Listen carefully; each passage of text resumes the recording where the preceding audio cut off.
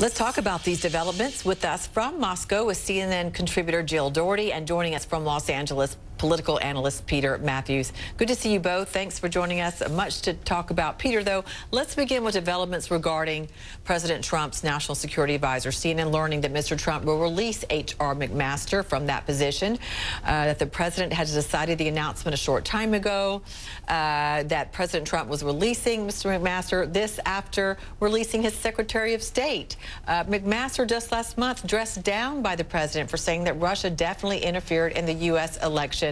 And now this. What do you make of it? It's unfathomable because McMaster is one of the most solid foreign policy people and experienced that the president had, and yet he's going to dismiss a man like that after dismissing his Secretary of State. And I think it's very untoward in the sense that there's no stability around, and people have to know that when someone works with the president and for the president as a cabinet official or as a high-level official, that they can trust what that official says. So if he keeps repeating and sending a third national security advisor now, within a year and a half, the other leaders in the world are going to say, who can we trust when they speak? Are they speaking for the president or not when they speak? Because he keeps dismissing them. It's very dangerous in terms of leadership ability of the president and of the United States as a whole to have this happening. Yeah, Jill, to you in Moscow, there's been wide-ranging reports that Moscow has wanted to shake things up in the United States and cause chaos. Is this a sign that they're getting what they want? Well, maybe directly or indirectly, it looks as if there's a lot going on, among the Americans themselves creating this, especially in the White House. I think, the Russians at this point are looking at what's going on at the White House and probably just kind of letting it unfold, letting the circus unfold, because they don't have to do too much at this point. You have a lot of chaos at the White House, especially in terms of what we're just talking about right now with the NSC. I mean, that is the body that the president uses to create and form his ideas about foreign policy. And if that is becoming dysfunctional, which it appears that it's at least not functioning correctly, that's a real problem. And then you also have this lack of communication between Russia and the United States, and now the UK saying also that they're going to be cutting off communication with Russia at senior levels because of the spy poisoning.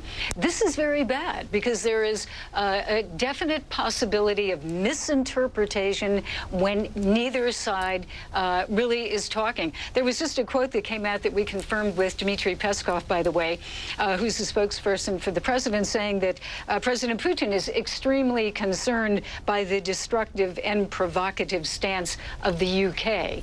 That's obviously an expected response by the Russian president, but I think everybody is extremely concerned on both sides where we're going with all of this. Right, and to her point, Peter, what about the president revolving door and to the fact that who is he listening to? Is he just wanting yes men? I think that he wants a lot of yes men and yes women, and he's probably listening to the last person that he listened to and decides to do what that person says. It's not good to see a president who is not directly driven by his inner ideas as to what should be done in the world and in America. He should have a core value system, which it seems like he's lacking to a large extent, because that's one reason there's such instability. He keeps appointing people and firing them if they stand up to him and try to advise them properly about what should be done. He gets rid of them. And this is just not at all stable. There's no stability here at all, and it's very dangerous in the international climate like it is today.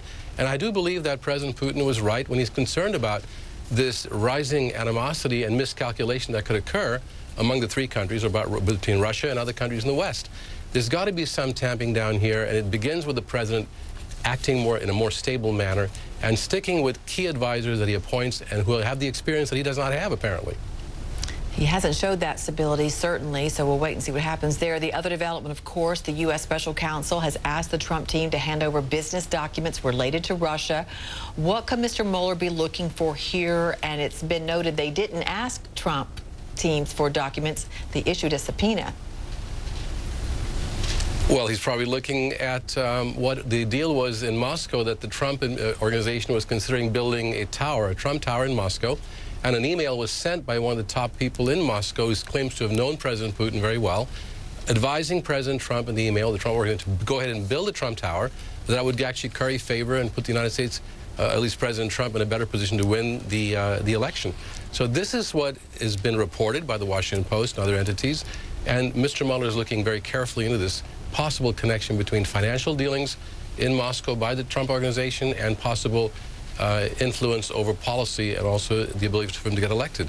It's a very, very concerning situation that could rise here with the Mueller results. Now, Jill, it seems repeatedly, despite Mr. Trump's denials of Russian involvement, that the special counsel continues its hunt down that path, and with every step there is a deeper division between these two countries. Has there ever been a worse time for relations since the Cold War between the U.S. and Russia? And what does that signify for the world and diplomacy in the world? Well, I mean, on a very serious level, it is life or death for the planet. I mean, both of these countries, Russia and the United States, can essentially destroy civilization in the world, and that is not an exaggeration. And even on the nuclear issue, there is no indication that we will move forward, even on these basic things that Russia and the United States have been doing for years, which are arms control agreements. That's one. And then you have, I would call it really a very emotional approach to this, as opposed to a rational, very sober analysis of what should be done. I mean, if the United States believes these things, which they are now coming out with reports and the Treasury sanctions, et cetera, and Mueller investigation, if that is what they are contending, then there has to be some type of very sober conversation with Russia. But what's happening right now, because of that lack of structural communication, really realistic structural communication, it is one thing lobbed over, you know, by a tweet, or I would have to say the Russians are making a lot of very snarky comments, very dismissive, laughing at what the United States and especially the UK is saying right now. So I think it, you know, realistically, it should go to a very serious and concrete discussion of where we are headed, because this could easily spin out of control.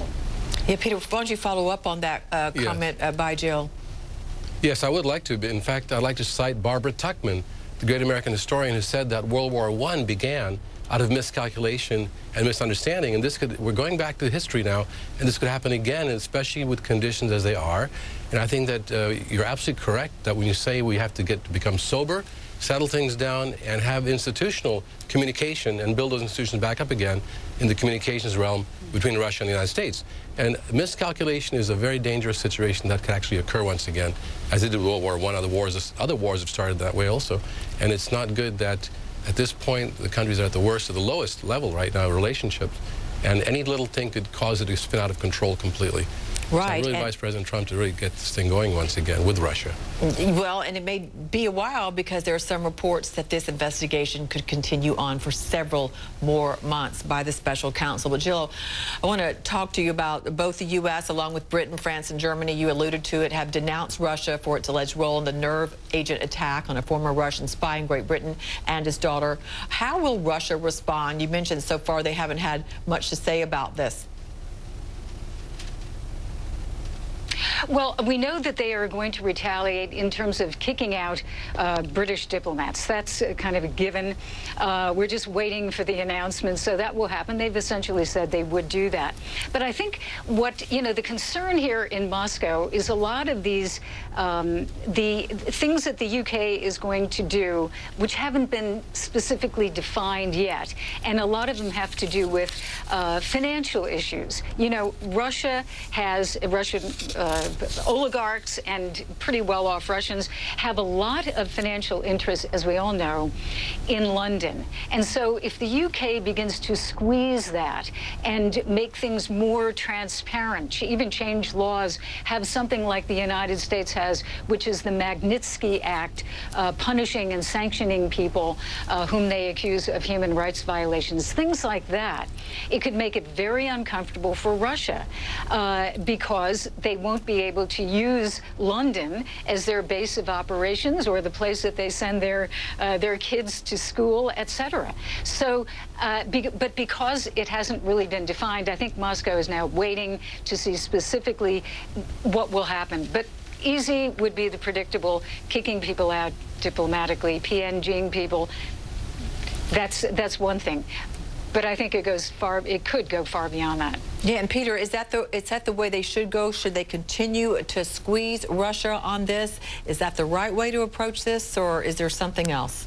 I think there has to be a balance, because if you go too far in that direction, there is a danger this could spin out of control, and will be a reaction from Russia against Britain, and then Britain against Russia, and the United States will take sides.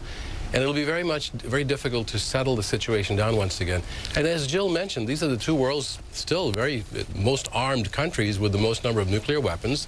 And you've got to find the way back to arms control and to continue that negotiations, especially with SDI being taken out of commission by President Bush, and now Russia having a weapon they claim can actually penetrate our defenses.